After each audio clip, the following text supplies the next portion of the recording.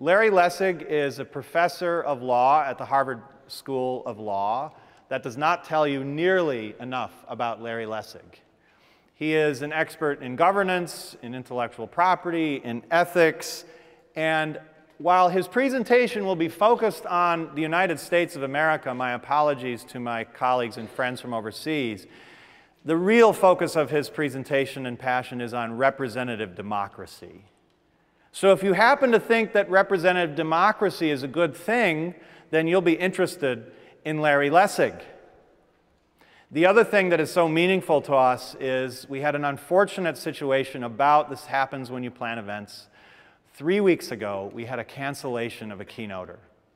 Good reasons, no problem, big problem for us. We understand. We had a hole on the program. My sister Stephanie Walcott, whom you'll meet later, sent an email out, and with 12 hours, without asking, what do you need, Larry emailed back and said, I'll be there. With that, Larry Lessig. Thanks.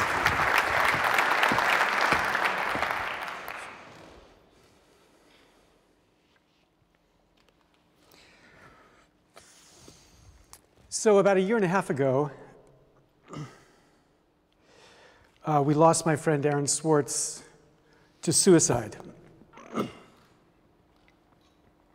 And since that time, I've been throwing myself off of tall buildings with no guarantee that there was anything at the bottom.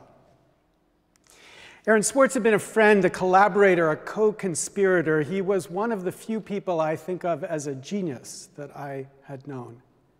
And for his whole life, all 26 years of his life, his focus had been on this single idea: how do we make the world better, according at least to the way he thought the world should be made better. There's a film coming out in the fall called The Internet's Own Boy, about his extraordinary life. But he brought his life to an end after suffering 2 years of a federal prosecution for the outrageous act of downloading too many academic articles that he wanted to make available to the third world. Now, 7 years before his death, Aaron had come to me and asked me a question. At the time, I was doing work on intellectual property and on the internet, and I was preparing for my first TED Talk. I was proud of what I was doing. And he said to me, how are you ever going to achieve what you're trying to achieve in the area of intellectual property or internet regulation? How are you ever going to do this, given the deep corruption that defines the way our government works?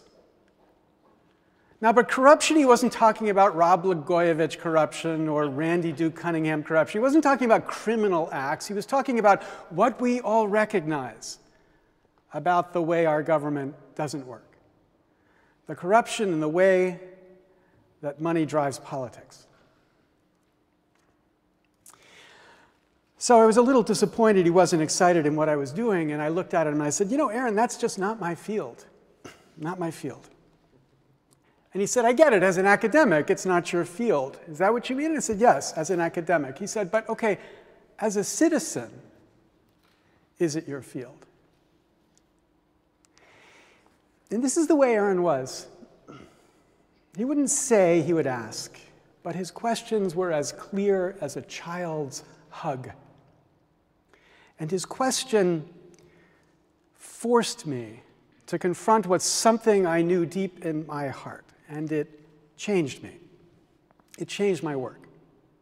And in the 7 years since that question, I've given maybe 500 talks across the world, trying to focus people on what at the core of our democracy was rotten. But as it came up on the anniversary of Aaron's death, I was keen to find a less sterile, less academic way to talk about, to bring about something related to what he tried to get me to do. We've been focused on New Hampshire. which of course will be the key to the 2016 presidential campaign. We've been organizing with people in New Hampshire about how do we get people in New Hampshire to get the candidates in New Hampshire to talk about, to focus on this fundamental question. There had been a group started called the New Hampshire Rebellion, rebelling not against the government, but against the politicians, trying to get the politicians to talk about what they never want to talk about because they're too embarrassed to talk about it, the constant focus they have on the single objective they've got to raise the money they need to get to office. So New Hampshire had another incredibly inspiring soul, a woman named Granny D, Doris Haddock, who 15 years ago, at the age of 88, had started a walk. She started in Los Angeles and walked to Washington, D.C. with a sign on her chest that said, "Campaign Finance Reform." It took her 18 months, 3,200 miles. She arrived at the age of 90. When she arrived, of course, there were hundreds of people who had joined her, a whole bunch of congressmen who had gotten in cars and driven out about a mile out before she came in, to celebrate this incredible act she had done for this cause, which 15 years ago the world was just beginning to wake up to. Now, I didn't have 18 months to walk across the country, and I got 3 kids who hate to walk anyway, so I wasn't going to take that kind of time. But the question I had was there a way to remix Granny D with the inspiration in honor of Aaron Swartz? And so on October 30th, 2013, I took my first great leap from a tall building. 75 days before Aaron's anniversary, I posted on my blog this question: will you help us organize a walk across New Hampshire in January? We wanted to walk 185 miles across the strait. Did I tell you? In January? In January. We're going to begin in Dixville Notch, the place the primary happens, and go 185 miles down to Nashua. Now, when I took this leap, my expectation was 2 or 3 other people would join me. It would be this kind of crazy people's walk across the state. It was a crazy person's walk. Don't get me wrong. I'm completely confessing the insanity in what we did. But it was a walk, I thought, which would be a tiny effort to celebrate, to memorialize, to remind. But what happened was extraordinary. More than 200 people participated in this walk. 25 of us did every single mile across the state. And as we did this walk, we learned something. I learned something. It was a religious experience for me, the academic, understand the issue I had been talking about for 70 years. Because what we knew about this issue was that basically people got it. In a poll we done at the end of last year, we found 96% of Americans, 96%, thought it important to reduce the influence of money in politics. But most politicians, most pundits said people don't care about this issue. And the reason they don't care is revealed in another statistic we had uncovered. Though 96% thought it was important to reduce the influence of money in politics, 91% thought it wasn't possible. So this combination, 96 and 91, produces the politics of resignation. Politics of resignation. This is what we want, but we're adults. We know what we can't get, so we don't spend much time fighting for it. So just like 96% of us wish we could fly like Superman, but because 91% of us at least know we can't, we don't leap off of tall buildings. Well, I leap off to tall buildings, but others don't leap off of tall buildings to fly or to try to fly. We accept that reality. But what this experience showed me was that if you could pierce that resignation, if you could give people hope, as Harvey Milk used to say, give them hope, that there was a way to do something about this. They exploded with passion. They exploded with a commitment to do something about it. We had people, by the second day, everyone in New Hampshire knew what we were doing.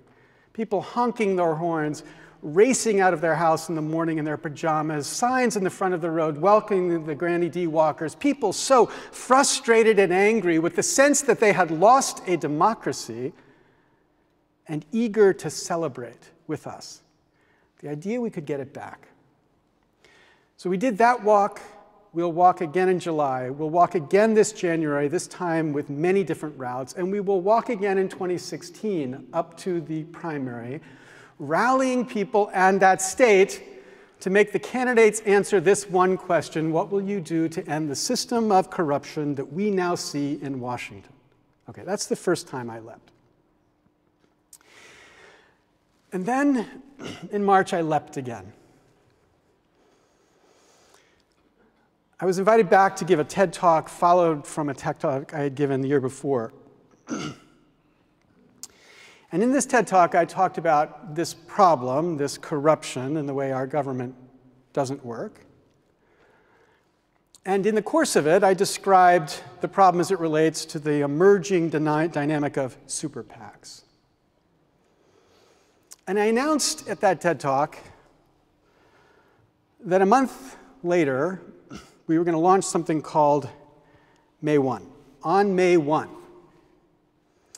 aka May Day, you know, May Day, the distress call that ships issue to say there's something wrong. We were going to issue a May Day call for this democracy. And what this May Day call would do would be to build a super PAC to end all super PACs. And the idea had been brewing for a while. We had turned to a pretty prominent political consulting firm, and we'd said to them, so how much would it cost to win a Congress in 2016 that was committed to fundamental reform? What's that number? And they went district by district to calculate that number. And they presented it to us. But the critical thing they said is that you need to run a two-cycle campaign. 2016 is the important one, but 2014 is the critical one. And in 2014, you'd have to run a pilot for 2016 to try to wake Congress up to the fact that a monster is on the field. So the question was, how are we going to raise the money for that 2014 project? And I said, well, why don't we kickstart it, or sort of kickstart it. You can't kickstart political thing, but I said, let's kickstart it. Let's raise a certain chunk of it from the bottom up, and then we'll get it matched from the top down. So that by Election Day 2016, we can win a Congress committed to fundamental reform. And as I prepared that talk, I discovered Election Day 2016 is the day Aaron Swartz would have turned 30. So we want, by that date, 218 members of the House and 60 members of the Senate to have committed themselves to pass fundamental reform in these two stages, 2014 and 2016. Now, 2014 was going to cost $12 million.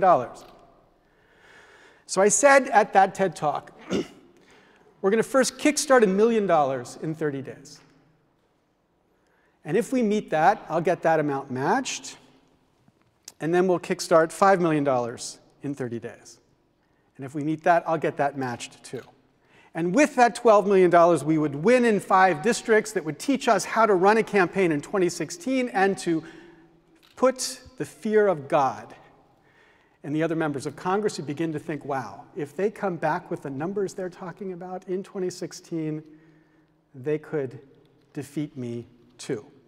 Building this foundation for 2016, where we would spend an amount that I've been told I'm not allowed to mention, where people would think I'm insane. Okay, so 2016 is the ultimate aim. Now people say, well, this is kind of weird. You're using big money to end big money.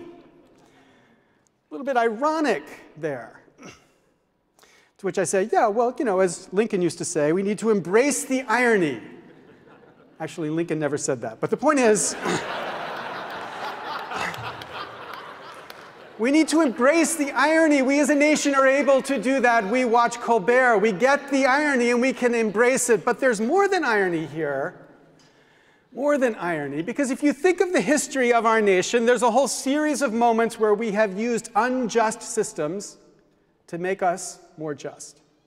So the 15th Amendment, whites organized so that they can include blacks within the right of people to vote. Of course, it took 100 years to make that real, but put that aside. Or the 19th Amendment. Men organized so that we could include women in the scope of those who are allowed to vote. At each of those moments, you could have said, this is an unjust system. We shouldn't use the tools of an unjust system to bring about justice. But I would have said, use whatever tools you've got to bring about a more just system. So it's ironic, I get it. But it's irony towards producing a more perfect system of justice. And so too here.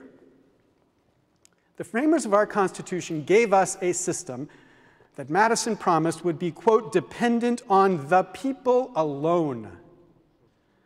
The people, by which he explained in Federalist 57, meant not the rich more than the poor. Not the rich more than the poor. But what we've done is to outsource the funding of campaigns in America to a tiny, I mean really tiny, look how small that is, tiny, tiny number of Americans. Tiny, tiny fraction of the 1%. In my book, Republic Lost, I calculate the number of relevant funders of campaigns in the United States, relevant meaning the funders who the candidates care about, whose views matter, is no more than 0.05% of America. 0.05% are the people who candidates spend 30 to 70% of their time calling so they can raise the money they need to wage the campaigns they have to wage to win on Election Day. Now, 0.05% is about 150,000 Americans, which the internet tells me is about the same number of people in the United States named Lester. Which is why in my TED Talk 2 years ago, I described the United States as Lesterland. Lesterland.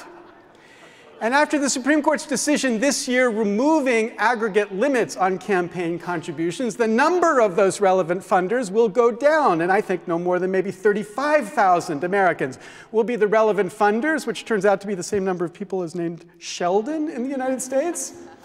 So whether it's Lesterland or Sheldon City, the point to recognize is this is a deep corruption of the system our framers gave us for building and producing representative democracy, because we are dependent, they are dependent on this tiny fraction.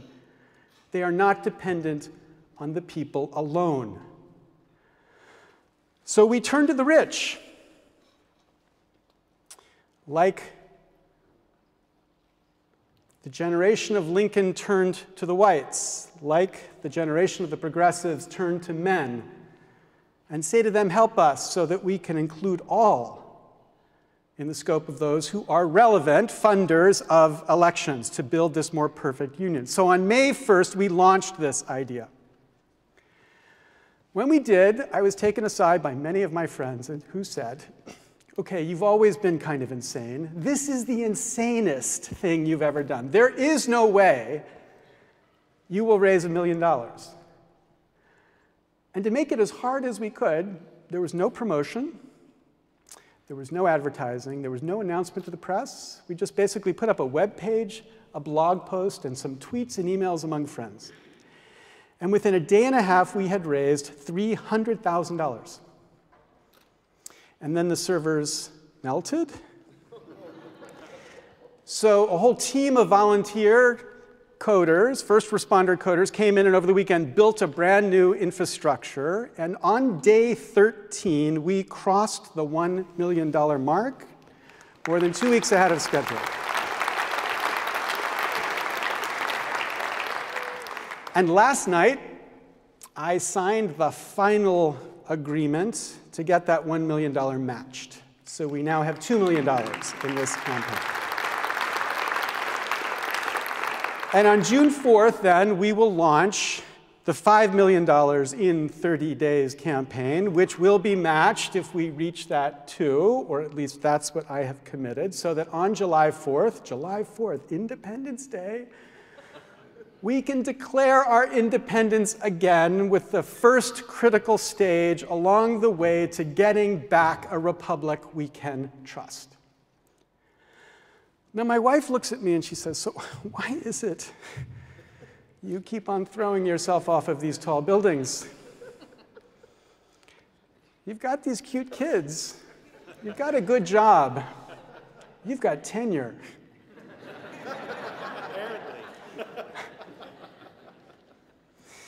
And, part of the answer to that question is for a shrink if I ever had time to talk to one, but that's not the part that's important here. Part of the answer to that question, though, the important part, is a simple truth, a simple, urgent truth. The truth Aaron convinced me of. The truth you should be convinced of. That unless we find a way to fix this democracy, we face a catastrophic future for our nation. This is not a left-right issue. If you step back and think about all the issues you care about, whether it's healthcare reform on the left or government bailouts on the right, global warming on the left or a complex tax system on the right, financial reform for the left or financial reform for the right, what you need to recognize is that we will get no sensible change in any of those areas until we change this corruption first. So you need to take the issue you care most fundamentally about. Sit down, put it right in front of you, and look it straight in the eyes and tell that issue. For me, it's climate change. For you, it might be healthcare. Whatever that issue is, look that issue in the eye and explain to it.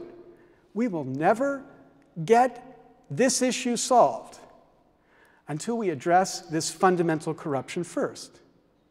So it's not that the corruption is the most important issue. It isn't. Your issue is the most important issue. But it is the first issue. Because we will get no sensible reform until we fix it, and we as a nation cannot afford no sensible reform. So I leap off tall buildings. And so should you. Not just because Aaron told me, and now I've told you, but as I've thought about it, I've recognized it's because of who he was, who he is. When Aaron came to convince me that I should change my career, he was just a kid. He had just turned 20. And when I think about what he tried to convince me of, I recognize something every one of us needs to see. That every important issue we argue about, healthcare, climate change, the debt, Social Security, food safety, food our kids should eat, every one of these issues is an issue that matters first to our kids. Yeah, we are wrecking the climate, but people like us, it's not going to matter. We'll be gone, but our kids won't. The debt, yeah, it's disastrous, but not for us. For them, they will pay the debt. Healthcare costs, huge proportion of which are consumed by the radically terrible diet, the consequences of that diet, which are driven by idiotic government policies subsidizing all sorts of poisonous food. We won't pay for that. They will pay for that. Every single important issue they will pay for long after we're gone. And when you recognize that, you should recognize that you should leap off of buildings, because this is what parents do. Parents do whatever they can to make the future better for them, for our kids. And though we've done a lot of extraordinary things, here's the one thing we need to confront. We have failed them in this respect. We have failed them so far. Now, we still have a chance. There's still a lot that can be done. And maybe it's just a 1 in a million chance. But my view is, when I look at my kids and I think of how we have failed them, even if it's 1 in a million chance, that's enough for me to leap off of tall buildings. Thank you very much.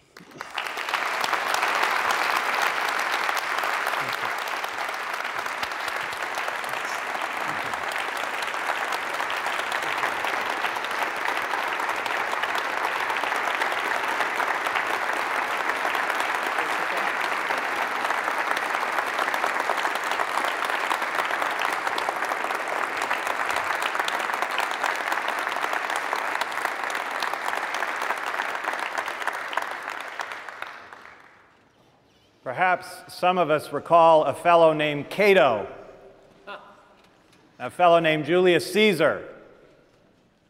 They live, and you're looking at one of them right now. Although you're a much more pleasant guy than Cato was, I hear. That's not my field. That's not my responsibility, is what that means. Now, let's be fair. There are a lot of problems in the world. Each one of us can't solve every one of them on our own. But the question I think Larry confronted was, is this the one for me? What can you do? How do you pierce the resignation? Well, one thing, it seems clear from all of our speakers, is we have to have a big objective. If it's not big, how are you going to stir hearts? And certainly this crazy objective is big. But he also started with a small piece. He said, how do we phase this? How do we attack something we can possibly achieve? And then we'll move to that objective that is totally impossible because maybe we might make it happen. It's enough for me to jump off buildings. Now, Larry, you told us you can't tell us that number. I understand confidentiality and I understand, self-respect and all that. But look, I know you can't tell us the number, but could you tell us the number of zeros in the number, maybe? No, just a joke. By the way, do your math and you can figure out what I was doing. Only insanity inspires. Larry mentioned the word insane. I think that's true. But like Robert Swan, who opened our session for us, I mentioned he's the most insane and brilliant person whom I've ever met. Larry is the other one. And thank you so much. So, as I mentioned before, he came here to tell his story, to help us with our stories. And as much as I would love to be able to provide him with that one with many zeros after it, I can't. But without expecting any payment, I think we can dig deep in the kin, and all the money from the kin comes from you, to provide $5,000 for your objective. And however you would like to use that.